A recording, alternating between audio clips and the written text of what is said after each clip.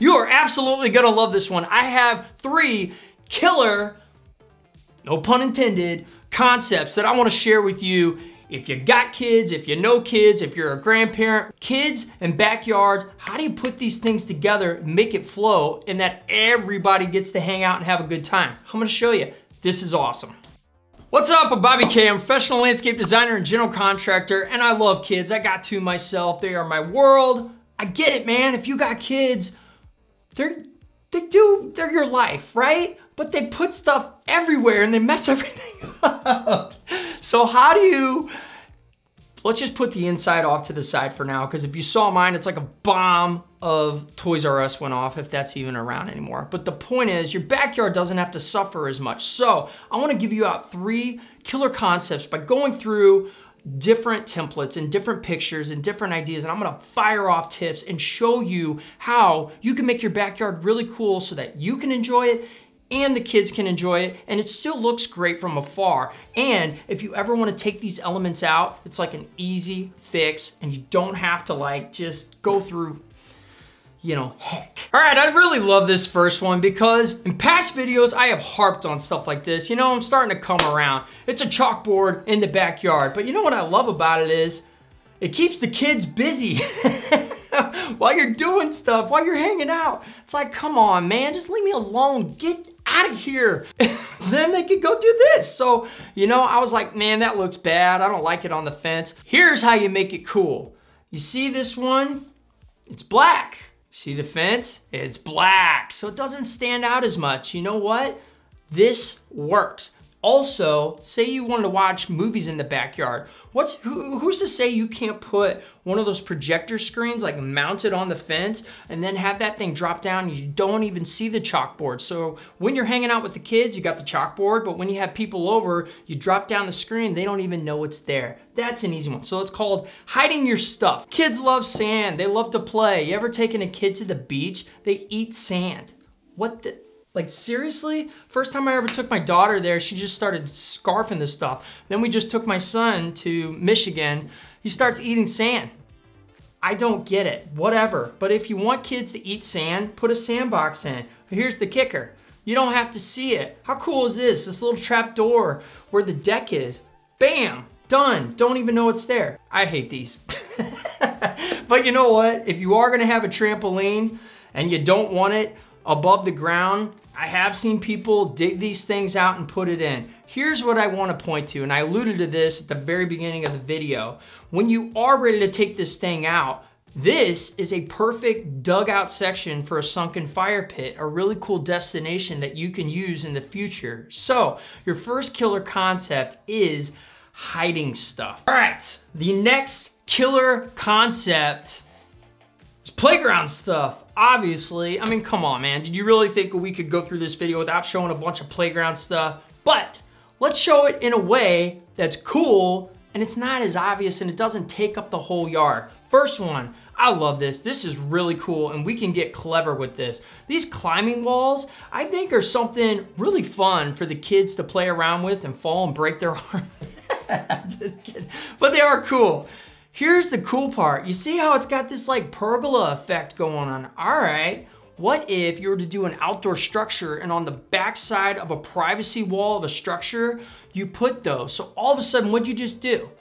You got a destination for you to hang and watch TV and hang out with your friends, and on the backside could be the kids area where they're climbing, they've got their playground stuff. You're separating those 2 elements. So just off looking at this picture, we can get clever with combining it with the structure, a pergola or an outdoor space. Very cool. The second one, this is your typical playground setup, right? A million people get these, they set them up, they're there, and then the kids get bored after like 2 years and it sits there for another like 5 or 6 years, and then you finally take a chainsaw to the thing, or you try and sell it, or have an uncle come over and break it down who's gonna use it but never does. You know, that kind of situation. But it looks really nice, right? These people probably have a big enough yard to have one this big. I would say get one that fits your space and clean it up. the nice edging around there to hold in the mulch or rock, or not rock, but like rubber, like whatever. Define the space, clean it up, try and put it off in a section of the yard, not right in the middle to take up a bunch of real estate, and I think you're gonna be good to go. Let's go to the last one. Never seen this, thought this was really cool, worth sharing, and I thought, you know what? That looks really fun. How about a hillside landscape, but we combine it for a couple years. We got a platform, almost like a tree house for the kids, and you got the climbing wall and the slide going down.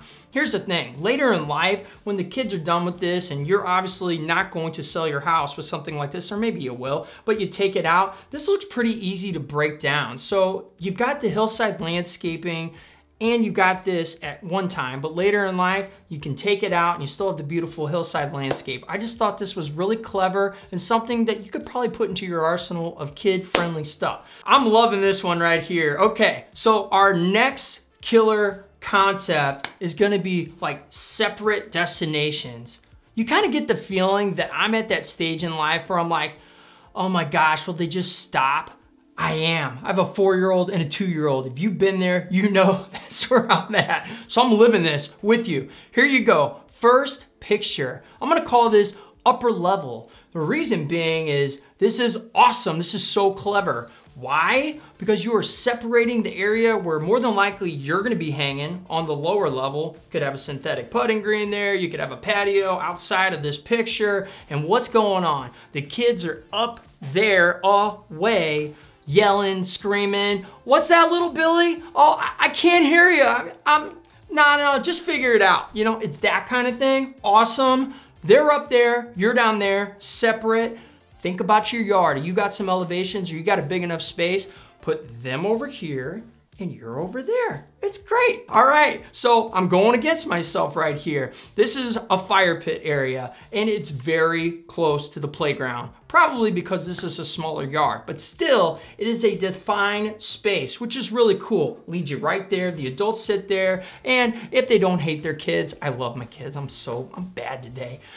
They're playing right there. So you can keep an eye on them, you can hang out, you can hear their screams. It's great, it's awesome. Okay, next one.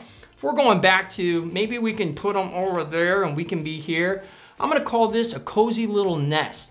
See how this thing is tucked away in the back for conversation, or maybe there's a sandbox back there and that's like where the kids are hanging while you're on the other side or a little bit off in the distance and you can see what's going on, but you can't really. Maybe they'll break an arm, maybe they won't, but you know what? You're rolling the dice, baby. That's how it goes.